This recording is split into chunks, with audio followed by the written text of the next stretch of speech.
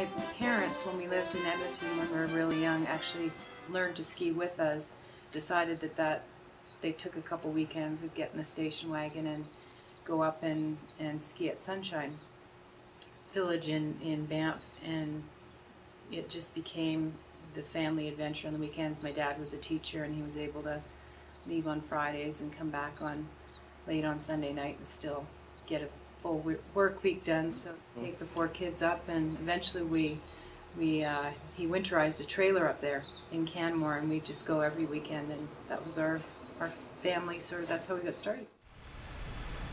Well, that was the most special experience of my athletic career ever.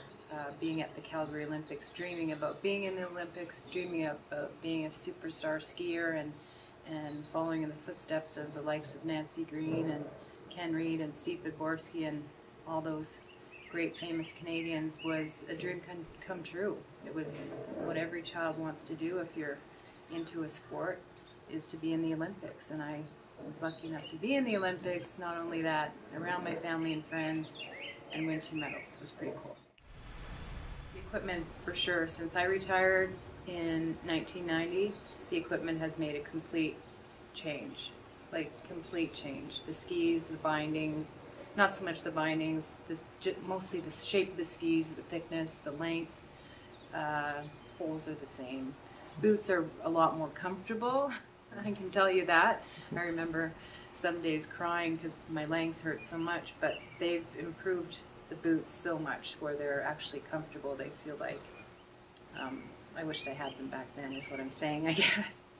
But, and just they're trying to make changes in the courses because of the equipment, so the courses are getting a little tighter and downhill, because they have to contain the speed, even though you're going just as fast. Because the skis and the equipment are better, they're having to change that as well. So you notice a few changes in technique as well because of the change of equipment. So the skiers are skiing a different way than we used to.